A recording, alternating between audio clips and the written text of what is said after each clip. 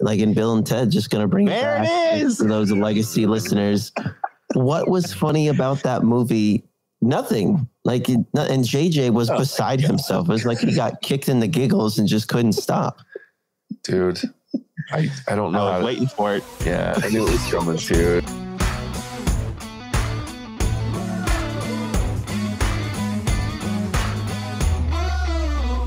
Welcome to the What's Our Verdict podcast, where we fashion ourselves cinematic judge and jury. My name is JJ Crowder. I'm here with my co-hosts, Mattson, Better Red Than Dead, and Alec Burgess. Let's get it. We appreciate your help going on the podcast. Go ahead and hit that follow or subscribe button. Tell a friend about us. Go check out our website, whatsourverdict.com, where you can listen to all of our episodes, sign up for our newsletter to get exclusive content and updates, interact with us, pick up some merchandise, all of those fun things that people do. Also, and very important, because it's a good cause, Podchaser's Reviews for Good is back. So if you go to podchaser.com during the month of April, you can leave a review on our podcast, and it's for any podcast. So if you listen to other podcasts, go do it for them as well. But for us, leave a review on our podcast on Podchaser during the month of April, and it will be donated a certain amount of money to World Central Kitchens. That's a Chefs for Ukraine is what they're doing. So to help out with that fantastic cause, make sure that people are able to eat in this current time of need for them. So, and then as we receive these reviews, we'll be notified on Podchaser, and we can go in and reply. And if we reply, which we will, they'll double that donation. So there it is. Do we have a goal for that donation, like $15 and Mattson Ware's address? Ooh, that's a lot of reviews, because I think it's only like a quarter of a review. So 50 cents total after a review. So let's say... I mean, I'll put on a dress for the cause if we get to a respectable number. Yeah, I mean, let's say, okay, so what? At 50 cents, it would take 100 reviews to get like $5, right? Or is it 10 reviews? 10 reviews. Fuck, see, that's why I don't do math. That's why I host a podcast. Well, to get to $15, we would need 30 reviews and responses. I don't know, Mattson, what would it take for you to put on a dress for a spoiler-free, or the first spoiler-free? If we can get 30 reviews, I mean, I'll put on a dress and we'll post it on social media, or I'll wear it in our next spoiler-free. I don't care, whatever we want to do. I'm game. Cool. Interesting. I almost volunteered to shave my beard, and then that's what happened. So No, we can, if we get 100 reviews, JJ will shave his beard. Sold. I got a big family. 100 reviews. You heard it here first. Beard. You want to see babyface JJ in our next spoiler free? I don't even know. I got to be honest, because I don't even know what that looks like. And I've known the man. I don't even know if JJ knows what that looks like. He's forgotten. Not for a long ass time. We need to up the ante, JJ. We need to understand, like, how long has it really been since you've been like 20? Well, you know, because you were there. 2018, because it was when my nephew went after my freaking head and face with my beard trimmer while I was on a nap on the couch. That's right. I don't even, I repressed that memory. It wasn't JJ. It's an odd fucking thing. Like, yeah, my 2-year-old, that's a great story. My 2-year-old nephew, he saw me trimming my beard and was like, "What are you doing?" I was like, "My face needs a haircut." And he thought that was the cutest thing. He was like 2 years old, 3 years old, something like that. And then I fell asleep on the couch. You didn't finish, Uncle JJ? Yeah, I fell asleep on the couch, and like my hair was pretty long at the time on my head, and he walked up, and you know those stupid phone fake ones that you see on like TikTok where they're like, yeah, and like people freak out. Yeah, he did that only with my beard trimmer on 0 right up the middle of my head. So I had to fucking shave my whole head down to like a level 1. That. And he got my one side of my cheek before I actually realized what was going on. So I had to shave everything. It was the weirdest. I hadn't been that hairless on my head, and especially my face, since I was in high school, I think. You heard it here first, ladies and gentlemen. If we can get 100 with 30 reviews, I'll wear a dress. I mean, that's like fine. But this 100 review mark, to see JJ basically bright and shiny with his rosy cheeks, his little chinny chin that I haven't seen in years. Like, this could mean something to all of us. Yeah, I mean, it's been 4 years. And the world would be a better place with the donations that were put forth to a good cause. Exactly. And causing JJ embarrassment as well as me. But I don't feel that embarrassed. It'd be funny to see JJ. I hate shaving my face. Like, Alec, I feel like we need a happy medium there at like 50 or 60. You gotta throw something in. All right, what do you guys want? Cut his man bun.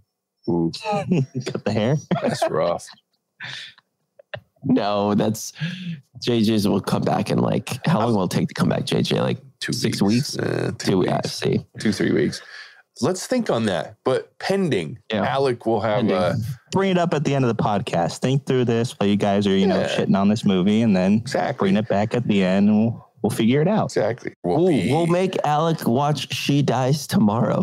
Ooh, I like that a lot. Okay. The worst movie I've ever seen.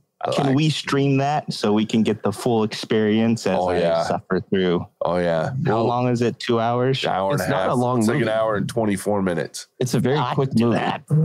Yeah, we'll. You think you can? Yeah, it's rough. We can live stream it, and I'll discuss my thoughts and feelings as I slowly. I won't be. I'll be on the stream, but I won't be giving it a watch. I'll just be watching. We'll run a watch party, but Alec will be the only one watching that. Except when JJ will be fully awake when they are talking about dolphin sex. Oh yeah. That shit's the only good part of that movie. It's a fucking weird movie. Anyway, so there it is. At 30, Mattson will wear a dress on our next spoiler-free. At 60, Alec will live stream watching She Dies Tomorrow. And then at 100 reviews, I will shave my beard. Why did I just agree with that? Get your friends involved. Get your family involved. For those of you that do listen to us on a dedicated basis, thank you for doing that. For one, you common folk, we support you. But if you want to have a good laugh, all you got to do is get some people to come drop some reviews, including yourself. Mm-hmm. If you want to just walk up to random people on the street and say you want a good laugh, here's what you need to do. I mean, go for it. Yep. Podchaser.com. What's our verdict? Movies or TV, either one. I don't care. Leave a review. Okay. So all that said, we appreciate the help with that and look forward to all the consequences. But to our podcast, the question we always ask is if you ever find yourself wondering if you spend the time, money, or both on a movie. To help with that question, each week we put a movie on trial, discuss the facts, pass judgment, and let you know our verdict. Today we're reviewing The Lost City. It was released March 25th, 2022. It was written by Oren Uziel and Dana Fox. It was directed by Aaron and Adam Nee. It stars Sandra Bullock, Channing Tatum, Daniel Radcliffe, Divine Joy Randolph, and Brad Pitt. A reclusive romance novelist on a book tour where the cover model gets swept up in a kidnapping attempt that lands up both in a cutthroat jungle adventure. If you haven't seen this movie and you want to avoid spoilers, go check out our spoiler-free review on YouTube to see if you should even watch this movie. Or if you know you're going to watch it, pause now, go watch the movie, come back, pick up where you left off, because we're about to spoil the shit out of this thing. Yeah, let's talk The Lost City. Look, I did not have high expectations going into this movie. I talked about it in the last episode of our podcast. I was not looking forward to this. The previews made me just like, no, why are we doing this again? Like, I think I tried to get out of this movie at least a dozen times, and it just didn't work in my head because I know people are going to see it because it's Sandra Bullock, it's Channing Tatum. Oh, you know they're going. All the Red Notice with Ryan Reynolds and The Rock, like movies like that, star powers at some point carry the day. Absolutely. But you would be mistaken if you think you're going to see something worth watching because they're in this movie. Like, this is a classic Sandra Bullock turd. I love Sandra Bullock. I think she's amazing. She's one of my favorite actresses out there, but she's not afraid to make a shitty movie. And this one is up there, man. Like, what was that other movie? JJ, because I can only think of good. I think of The Blind Spot. I think of The Proposal. Blindside. Blind Spot. Sorry, my apologies.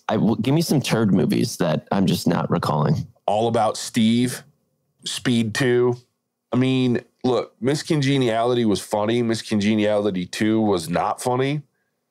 She did a really bad movie called Forces of Nature with Ben Affleck.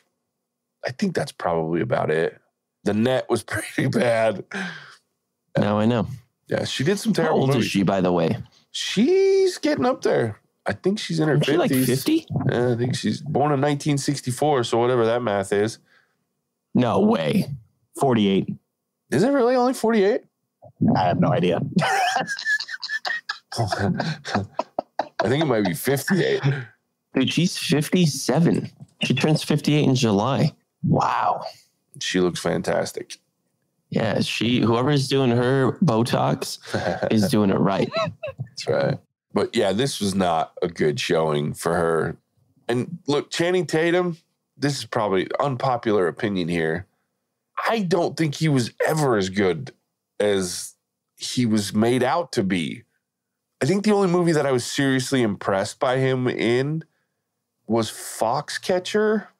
I don't know. I like Channing Tatum when he's in a supporting role, like Free Guy, where he's got kind of a side part where he's able to play off of somebody else on the screen. Because the scenes he shared with Brad Pitt, where he kind of relegated back to a side character, were hilarious. Go to sleep. Go to sleep. That's fair. Slaps the guy. You're saying he needs small doses. Yeah, or, just kind of come in, do his thing, play off of everybody else in the scene, which is something that I think he's really good at, being the kind of that supporting role. But as far as a leading actor goes, I don't think that's kind of his niche. He has the body for a leading actor, but he doesn't have the kind of acting chops to back it up. He's a bigger, dumber Ryan Reynolds. But they have the same kind of dry comedy when they deliver lines. Ryan Reynolds just does it better. Well, and I think... But more consistently, yes. I just don't think he has the chops. I don't know. And that's judgmental of me. I just don't enjoy Channing Tatum that much. I don't look back over his series of movies. But he also does comedy that I don't usually find very funny. Like 21 Jump Street. Did not enjoy that movie. I can't fucking handle that movie. I love that movie. I hate it. Fuck, I hate it. The movie's okay, but then, we should be coming back to JJ's level of humor, which is somewhat confusing at times because he'll laugh like a little kid at things that, like in Bill and Ted, just going to bring there back it is. to those legacy listeners. What was funny about that movie? Nothing. And JJ was beside himself. It was like he got kicked in the giggles and just couldn't stop. Dude. I don't know. I was waiting for it. Yeah, I knew it was coming too. As soon as I started talking waiting about for it, and there it was. Yeah. Bill and Ted. I don't have time in this podcast to explain this. Maybe we'll have to do an episode of nothing but let's describe different forms of comedy. I don't like fucking uncomfortably forced comedy, like over the top. And I realize that in your mind, that's Bill and Ted. But Bill and Ted has such fucking subtle ass humor underneath the forced bullshit that's what makes me laugh. This movie, 21 Jump Street, those forced comedy, where it's just let's take everything that could be funny and fucking throw it against the wall and somebody's going to laugh at it. That's to me what this slapstick bullshit. And that's Alec's favorite type of comedy. So I'm going to laugh. I'm that sucker. I love it. But JJ, I won't disagree with what you just said there. Yeah, that's fair. But I just think Bill and Ted was such uncomplexly dumb, didn't make any sense humor. I feel like I need to write a book report on it, but I'm not going to watch it again. Well, and part of Bill and Ted, especially the new one, is the nostalgia effect, right? Because the original Bill and Ted for me, it was my childhood, right? That shit was hilarious when I was young. So for me, there's carryover from how much I enjoyed those first two films. So I realized that's not, there's a level there for me that's different than most coming into that movie. But this movie, I did not find funny. And that's I tried. There were parts Brad Pitt fucking coming in being a badass. That shit was hilarious. The over the top shit. I loved his part. I was I want more Brad in this movie. I think if you would have switched their roles, it would have been a better movie. Put Brad Pitt in Channing Tatum's role, and this would have been a better movie. To me. Well, why did they have to, if they didn't have to kill him, I would have been fine with them doing their thing all together, or at least for a longer period of time. That's actually one of my critiques of the movie. I'm if Brad Pitt was in there for at least another 20 to 30 minutes, it would have been more enjoyable for me because the parts that they were all together, I quite liked it. It was good, but that was only 10 minutes? Yeah. Less. Well, he's a better Dash than Alan was. You can't have a better Dash come upstage your cover model. I brought you some cheese. That line had me laughing so hard. Dude. And I love how cheese in the jungle, that's got to taste so bad. Oh, it's got to be. So I growing up, I actually didn't really like string cheese because by the time you'd have it for lunch, unless you had your little freeze pack, it would be kind of lukewarm. One slimy. It could never do it. But now, if it's cold, I do like string cheese, but it's got it I have to eat it as soon as I take it out of the fridge. Yeah. Oh, definitely. I can tell you what I did not like about this movie. What's that? And that was Abigail Fairfax. Daniel Radcliffe, I feel, is a much better stage actor than he is on film. And the way he delivers his film performances are as if he was on stage. So he's got like all the movements going, and the way he enunciates and his diction and everything like that is all from his stage background. And it just does not fit when you put him on camera. Some people can do both and they do it very well. I don't think he can. I think he's more of a stage performer, and he should just stick to doing stage productions and leave the bad guy stuff to, Antonio Banderas. Well, but that name was hilarious.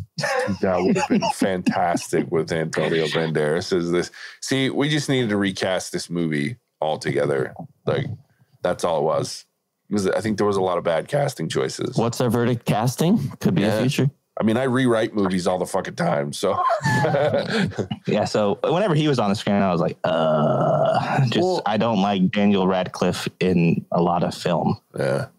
Well, and I said it in the spoiler free. I feel like I didn't like that character in Now You See Me Too. So when you step it up a notch, and he's just not believable. And I think that at the core of this is what my biggest issue with this movie is the things that I should believe in and would make this movie interesting. I don't believe in them. Like, the love story between these two was like a fucking slog. Like, at the end of it, like, they kiss, and then I'm like, oh God, that's gross. Like, it just didn't work for me because they didn't earn that shit to me, because like there was one serious moment where there was some sexual tension, like when she's putting on the weird face masks on his eczema on his back, which I was like, Jesus, this is weird. And she's saying how she would write it. Like, I was like, okay, there's a little sexy time in there. It's a little tension. And that was the only time that I was like, okay. To me, it was just like this young, infatuated stalker almost that was like chasing this older woman, which I appreciate. I would chase Sandra Bullock too, goddammit. But she wasn't into it until like the very end. And then I'm like, okay, so you laid in a fucking tomb with this dude and now you like him. Like, come on. I just didn't believe it. And so the rest of it just didn't work for me at all. And it's the same with Daniel Radcliffe. I just don't believe him as a bad guy. He's just this petulant child with thugs. And if you're going to give him thugs, give him some thugs that are scary, not some dude that hits the perfect snipe shot on Brad Pitt and then can't hit the fucking broadside of a barn for the next 20 minutes. That's just bothered me so much. I'm like, you can't just be that accurate. And then when the other two people, one of them's in a chair in the car, not moving at all, you could just kill her right away. Can't kill her. She's the way you find the crown of fire or whatever it was. Yeah, but that stuff makes they could have killed Brad Pitt in a different way. That didn't have to be so stupid after that to not shoot a guy wearing a white like hoodie in the middle of a green jungle. Like, it's not that hard. And he's like twice the size of a normal human being. Yeah. Clearly you two have never read a romance novel. I don't know the sexual tension escalation from chapter 1 to chapter 5, but I know at some point there's some throbbing. Yeah, you can't use throbbing in chapter 1. That's like chapter 4, chapter 5 material. Okay, I won't lie. That conversation made me giggle a little bit. And the other thing that made me laugh, so I will say that the one redeeming scene in this movie that I like literally laughed out loud at was after they're being chased by these guys on the motorcycle. And when they cause a crash and they go off the side of the cliff, the two of them back and forth trying to justify the fact that these two people just died because of them. Like, I fucking laughed my ass off at that part of the movie. It was the first guy, but the second guy could have moved. Yeah, like, that was his fault. That back and forth really made me laugh because, like, I can see a couple of people doing that, being like, oh shit, we just killed some people, but I don't want to feel like that was our fault. So let's talk about the fact. So that made me, other than Brad Pitt, was like the one redeeming. It's funny you say, because I actually hated that scene. Did you? It went too long. Like, if they had cut it by like 10 seconds, I think I would have liked it more, but they kept going with them. Like, all right, like, we could have stopped like 5 jokes ago. Sure. But I was glad they didn't, because it was the only thing I found funny besides Brad Pitt. Did you not find any part about the leeches funny? No, not a little. And part of that is because I'd seen it 35 fucking times in the previews. And the other part of that was that, to me, is the epitome. Look, the leeches at first could have been funny. The part they show on the trailer where he's kind of losing it and gagging, but then the whole fucking giant dick comedy, like I was like, that's not okay. They completely lost me when he turned around. I don't even think women, do they really? Romance novel. Yeah, oh, sure. I mean, like, yeah. Dinglings are not beautiful. Channing Tatum was a stripper, so if anybody's got a good looking one, it's Channing Tatum. Probably. And I'm sure he's got a fucking log. That was the joke. But when he turns around, but it's like, she said the same shit like 17 times. Like, I would have just been like, big eyes would have been funny and like, okay. You know what I mean? Like, that's all I need. Now, that would have been funny, that subtle hint towards it. But the whole, like, you know, you just don't know, and then you think you know, and I'm just like, oh, Jesus. Come on. Was that Channing Tatum's ass, or do they have an ass model stepping for that scene? Who knows? If I had to guess, it's probably his ass, because I doubt he's shy about showing his ass. Yeah. Good job, Channing. Yeah, good for him. That's America's ass. Dude, if I had an ass like that, I'd fucking walk around naked too. More. And I mean, I walk around naked with my lack of ass, so I don't. I'm not going to remember you just said that, and let's keep moving. That's for 1,000. I hope that makes it into the intro. 1,000 reviews. I don't want us to get there. Don't make that happen, America. Mattson will shut off our pod chaser at 999. Shut that shit down. Or India, or I mean, we are international, so I should stop saying America. Don't make that happen, world. I also really liked, who was it? Her PR coordinator. Oh, yeah. Joy Randolph or something like that. Divine Joy Randolph was the actress. And I can't remember. I thought she was hilarious. I did not like really the cargo plane trope where you've got the crazy cargo guy who's got a goat. Yeah. Because I feel like that's in just about every movie ever. It's kind of overplayed, but I like her and her character in her role. She was hilarious. Sure. Yeah, that other guy made no sense. I was like, we didn't need that. Honestly, with her, I wanted her to go off more, to like lose her shiz on those two policemen, especially, and just like berate somebody. That was the only thing I was missing with her. I just wanted her to like lose it. Come back tomorrow. We're closed. Yeah. I did laugh. I was like, yes. Like during her little go off moment, like that whole, like, I want someone to massage my shoulders and my feet at the same time. And I know logistically that doesn't make any sense. And then I did love at the end, like, that they made it happen for her. Like, she's laying on that beach, and Oscar Nunez, the actor, walks up and is like, I got you both. And she goes, you are my platonic something or other. He goes, I like that word. Platonic man friend. There you go. Yeah. But I felt like putting Oscar Nunez, and I think he's funny as fuck, but like, it just felt like, oh, he was in the proposal and people liked him, so we're going to force him into this movie. I didn't love that as much as I love him. Yeah, he was not funny with the goats. No, he's weird and awkward. They probably needed to put a sheep in for the goat. Could have been better. Yeah, and you know who else I didn't like is that fucking assistant, like the social media. Oh yeah, no. God, that character annoyed the shit out of me. I was like, let's go talk about what war you lived through, Grandma. Yeah, it's so bad. Well, then I was laughing because she kept putting like the hashtags that had nothing to do with, like, what was it, like the boy band or some shit? Mendez or something. Yeah, Shawn Mendes, that's what it was. Hashtag Shawn Gotta get Mendes. That algorithm, JJ. I know. I'm the worst at social media, and like, I mean, I've learned more about it than I ever want to having a podcast, but that's why I let Mattson handle most of that shit. I just post the shit that he tells me to. JJ, we can't post your ass on social media. I'm sorry. Don't worry, ladies. OnlyFans. What's our verdict? OnlyFans. You should apologize for not showing my ass like that. That should always be. I mean, if we're worried about seeing his two cheeks on his face, two cheeks on the booty, I don't know. I don't even know if I have much else to say on this movie. That it was just kind of a movie spliced together of a random moment. So the scene in the tomb, I guess it's got to be on the crowbar thing. Yeah, they may have been able to prop it up, but then to push that back with their hands, you're never getting out of that. Like you're there, you're dead. It's over. They didn't even attempt to use their legs. I don't think I was like, oh yeah, Sandra Bullock's really going to be helping move that like 5,000 ton. Yeah, they're dead. Yeah. Well, and they barely moved it when they were standing and had all the leverage in the world. This dude, like, that is a move where you're using nothing but arms. Like, you're never moving that same No, you're dead. lid by pulling that. So, it just, the movie was so ridiculous in so many ways. Like, God, it was so hard to watch.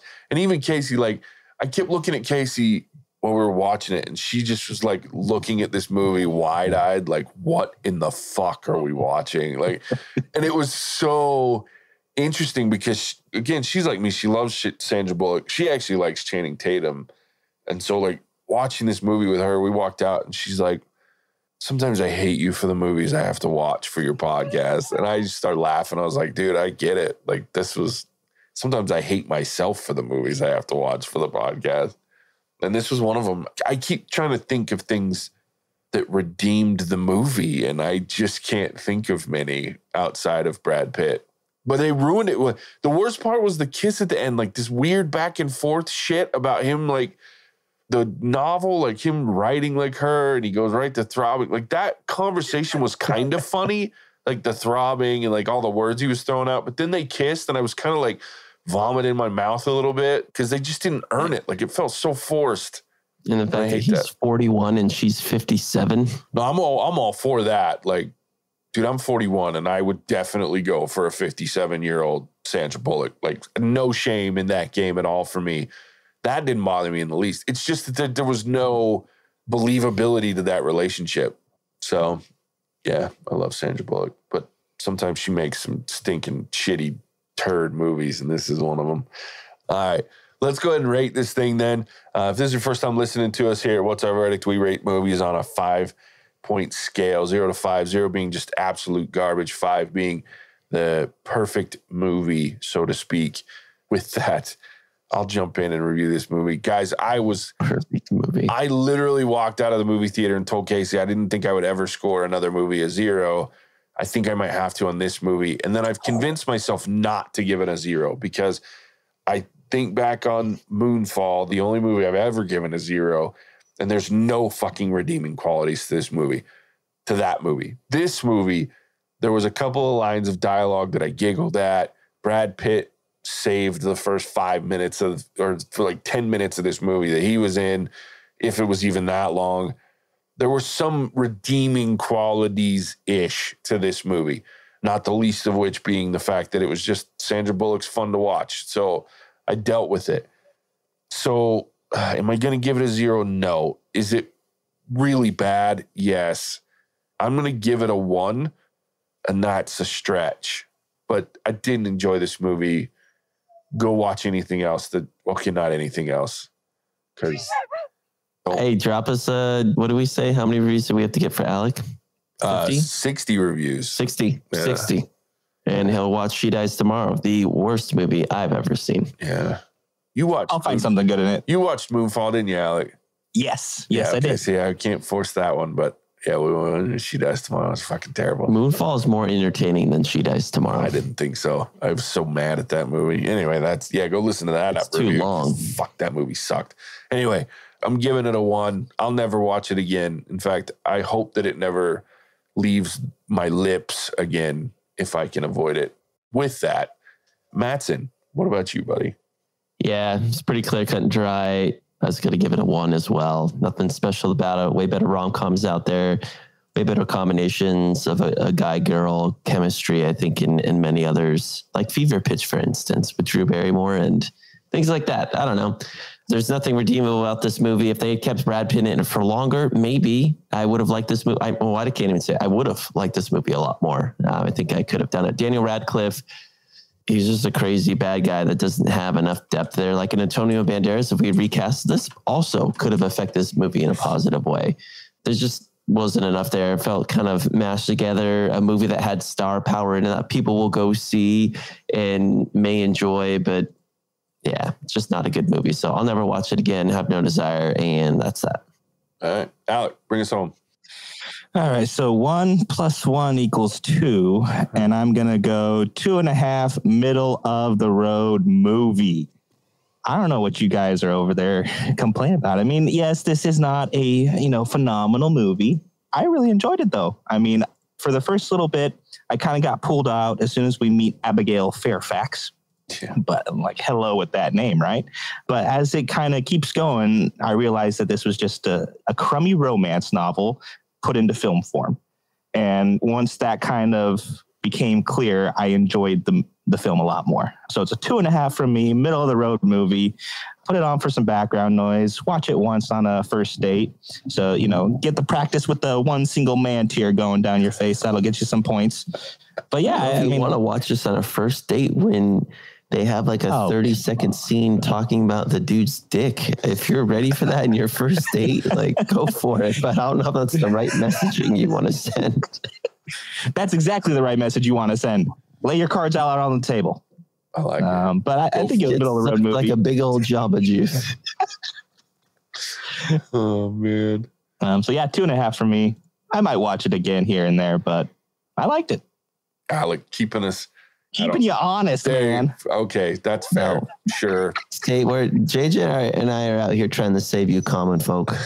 Yeah, but you guys had fun talking about this movie. I could see it. Dude, I always have fun talking movies with you guys because that shit's hilarious.